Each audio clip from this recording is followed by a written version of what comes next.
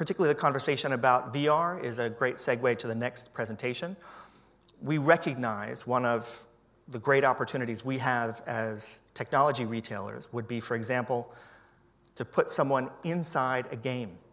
You can use VR to put someone inside the action. You go upstairs in the exhibition area, you see a number of demos, you see a very large dedicated space for gaming. That's been a big emphasis at the Distry event this year. And we've brought someone who is a recognized expert in the space, partly because of incredibly broad experience.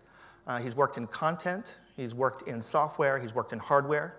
He's been with Warner Brothers, he's been with Microsoft, he's been with Electronic Arts. So this is sort of an unrivaled perspective across the business, focused expressly on gaming. And I want to welcome to the stage Stefan LAMPINEN to talk about believing the hype in gaming. Stefan. Welcome to you. Presentation is ready, and there you go.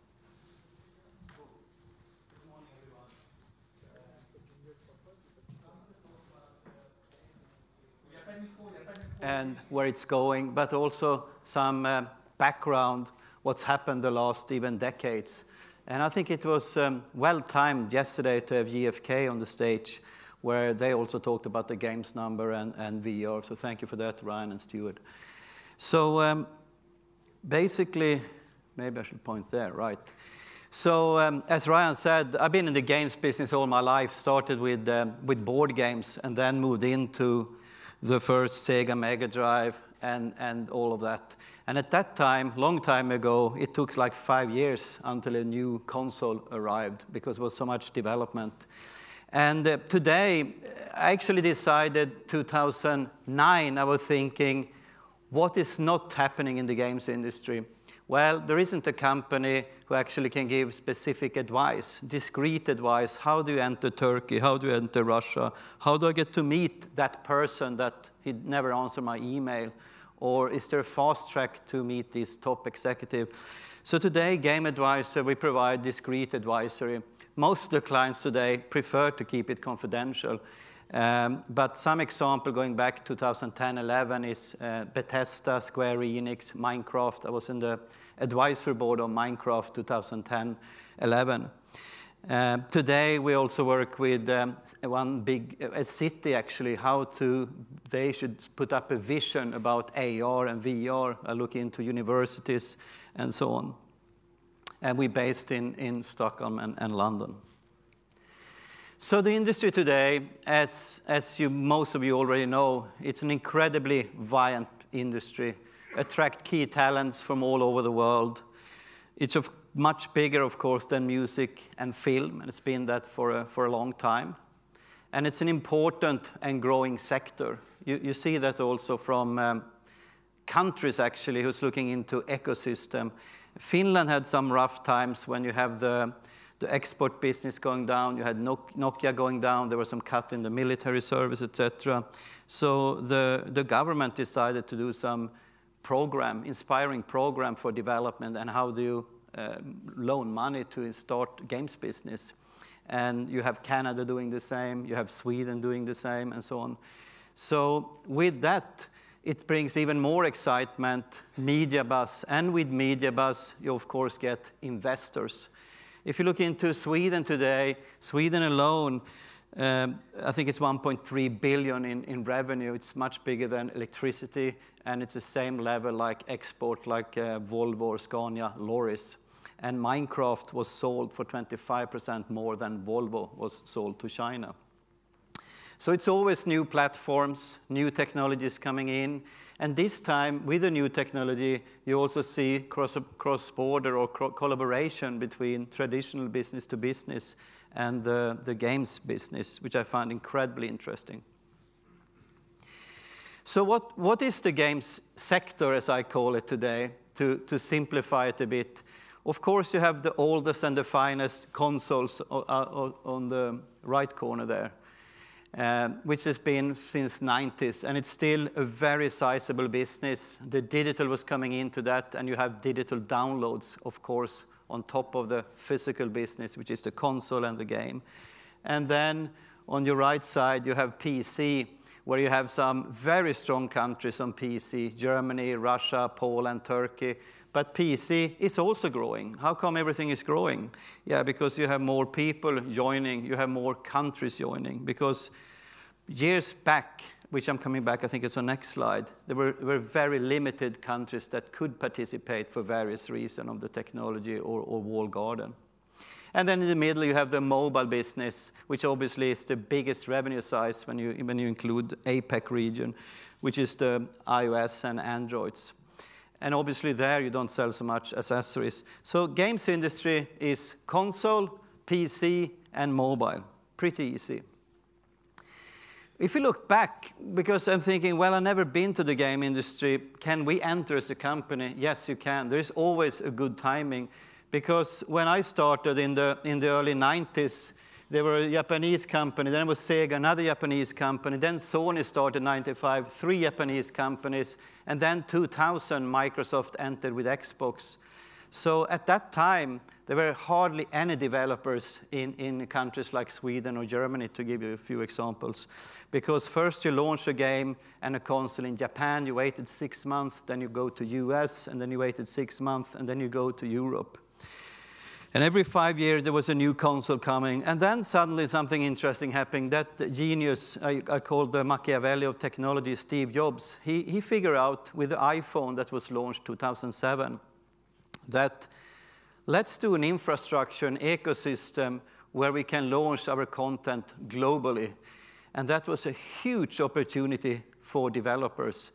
And that's starting to take place more like 2010, 11. 2013, I said, then the market became truly global. It was Supercell, they had a revenue of $1 million per day when it's starting to explode. I mean, Minecraft was just ridiculous in the end how much money they sold. Because if you're coming into the top dressing window of iOS or Google with one of your games, gosh, you not become a millionaire, you become almost a billionaire. It's scary. And then looking forward, of course, PC is also developing. We have Valve, which is the Steam digital platform. So it's very easy for a local developer, if you're in Croatia or Bulgaria, wherever you are in the world, and you think you have something interesting, you can actually go for a global reach pretty fast. Coming back to the iPhone, just to give you some perspective, I was visiting Supercell. Most of the mobile games companies in Northern region has some links to Nokia, believe it or not. So Supercell, 7 people in a small office in Helsinki, April 2011, was ending up having a revenue of $12 million per employee. $12 million per employee. EA have $600,000 per employee. And that is even more than Apple had 6 months ago, which was then the #1 tech company. So, and therefore I think when you look into who are the average gamer, I think that's less interesting because of course with smartphone you have a lot of females and you have a different demographic compared to the PC games. So if you look into the global games revenue, there is many research companies out there, and one of them, obviously not GfK, has inflated a bit of the numbers, I think, on VR. And my company gets often asked, what's the real story behind things? And there's a lot of companies saying 90 billion, 96 billion, so I just put in 93. But you can see that the APAC region with South Asia and China, that's a lion's share of mobile phone, of course, smartphones. And then US and EMEA, because EMEA for me, Middle East, Africa, Russia, etc., is a lot of PC, traditional consoles, and tons of accessories. The opportunities are huge in this market. And I put in Latin there in the corner because they're also moving in lately with Brazil and some other companies.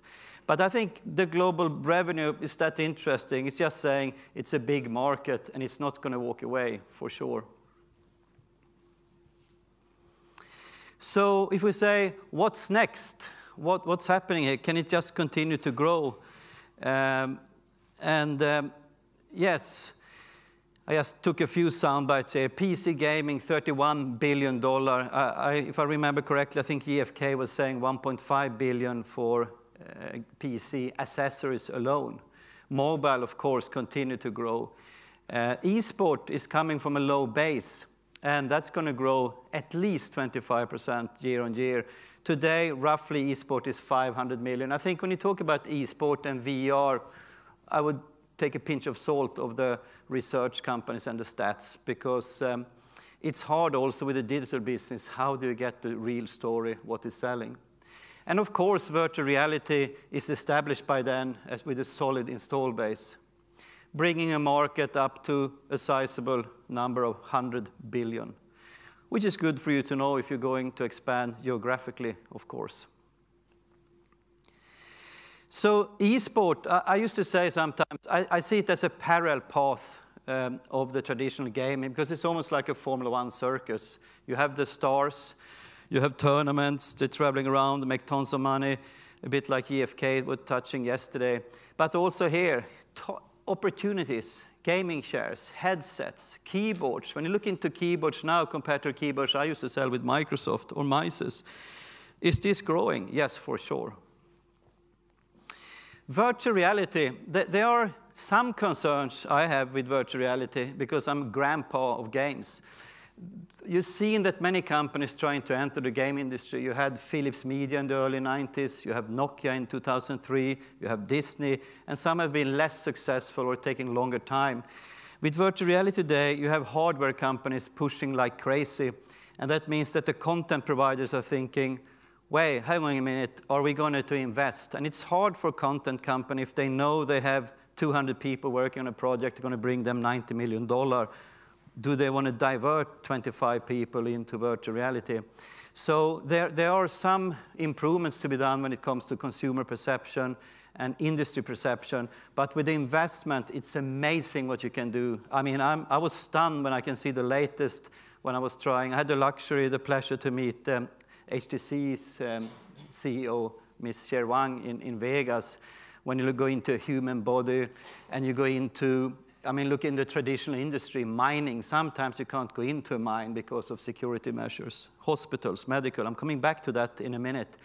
Accessories on virtual reality. So I'm going to show a video so you can see more of the potential. So let's play the video.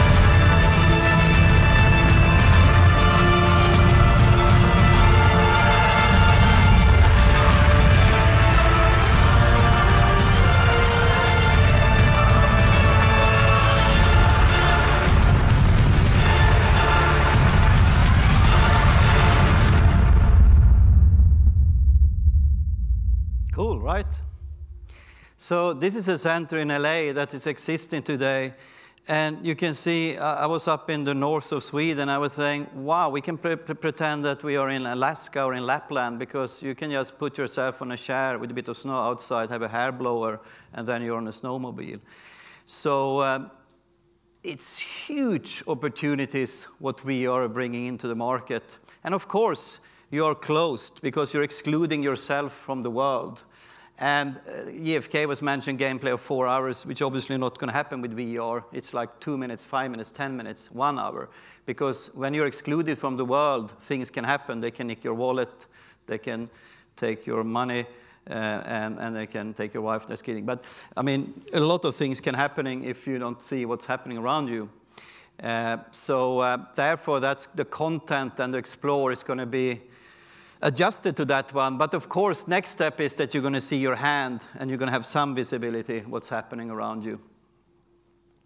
Augmented reality, which is the next after virtual reality, is basically you're present in today's world, but you get the latest stats from Monaco football team or Barcelona or whoever, or you can see, oh, that's the guy I met. Yeah, he bought that jacket that I was thinking, oh, that's, how much did he pay for that jacket? I mean, there's everything you can do with augmented reality, which is going to take time, of course, because from nowhere was Pokemon coming, which was a very simple technology. It's Google Map and military technology, and you have a cartoon on a Google Map. And that's an easy way of augmented reality because you have the character just in front of you. With mixed reality, you have it behind. So if you look at the 5 years outlook, you can see that Samsung and Google have done some good work with mobile VR. I was impressed in Vegas when I was meeting top guys with Google, and they showed me the latest Harry Potter movie on VR. HTC Vive, what they're doing now, it's amazing. And the pace HTC Vive are doing, Oculus Rift. I mean, looking into the money that invested here, we have Facebook, HTC, Google, Samsung, and we have Apple now saying, yes, we're going into AR. That's an enormous amount of money. And you see after HTC, which is coming with mobile, and you're going to see the hands, it's going to be wireless. You have Microsoft HoloLens. You have Magic Leap, which is basically heavy process power here. And I talk a lot with Ericsson about what you can do with those handsets. So I think virtual reality is going to be more mass market around 2 years' time. Now it's more return of learnings, I used to say to investors. When you go in to invest in a company, they're going to learn a lot. And that's not only games companies, it's also traditional companies. And then coming into 2000, 2001, you have mixed reality. Look at the quality there. You can have some clowns playing. I mean, you can basically do everything. Part of that, I think, is scary, and part of that, I think, is interesting. But you can't stop that train that's coming. And the traditional games is not going to move away, because even the board games have been coming back. People want to see each other and play. So it's just that it's growing as a sector overall. Because I was 4 years with Warner Brothers, and I have 2 teenagers, daughters myself, and I'm a football coach for young people, and they don't watch movies at the same time they did same pattern they did before, because they think movies is a bit long, 2 hours. Because today they want episodic content, they want shorter snapshot. It's a different pace that you're living on. The demand in school and universities is higher. They want to do more things. So therefore, this kind of entertainment is just another level of entertainment. But clearly, we're going to see growth. And you can imagine everything with accessories into this. And that's your opportunity here, because I think Distro is a fantastic event for networking. And we look into what's the opportunity for a distributor and retailers. Well, I have a workshop this afternoon. You can come and ask me. But Minecraft, I mean, even if they passed 20 million digital downloads, they're selling an enormous amount of physical games. Controllers, headsets, joypad, gaming chairs, cables, racing wheels, keyboards, everything. And you can even have your own digital front gate today if you're in a not super competitive market. If you're in UK, Germany, France, tougher. But if you're in a smaller country or different country where you have either political issues or if you have tax issues, which some have with video games, you can do your own digital front. where you can have this blend between online and offline, which I know next speaker is going to talk about, and I find that tremendously interesting. So ARPU, average revenue per user. If you look at games, PC, console, for almost $200 per average user. I mean, that's a lot. And when you look into the relatively low install base of virtual reality, it's still $119. And so I used to say that if you're sitting in a country of 10 million people, 20 million people, how much market share do you want to have? You can look at the install base and what strategy do you use? And do you want to go for geographical expansion? It's relatively easy because with Microsoft, I was heading up accessories and Xbox 360, and we were growing like crazy, even in markets like Romania, Croatia, Turkey, of course, big country, but everywhere, depending if you have a good plan. And when you've been 27 years in the industry, you get a lot of friends. So a high percentage of my business is networking. So before coming here, I thought, okay, who should I ask? What do they think about this event? And what do they think about accessories? And you see on the top there, 60% easily is retail. Esport, way bigger, faster than many people think. Sales director, traditional retail, yes, it's tough, but they're trying to do new things. Things are happening. You heard Ryan saying about MediaMarkt here. I think we're going to hear about Walmart later. Last down here, top brand company. I like what he said here. Retail channel has no digitalization is taking away, and we see double-digit growth over the last years. So I also ask Batman, there's a nice bat cave in there, by the way. So what you should look out for, basically what I just said.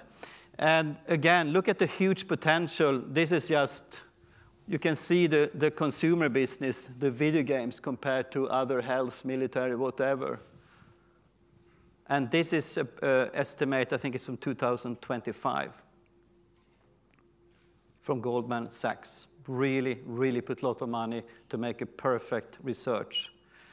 So you don't need to be an Einstein to figure out something is happening. So, possible new models. Ryan mentioned Amazon Go. What's happening there?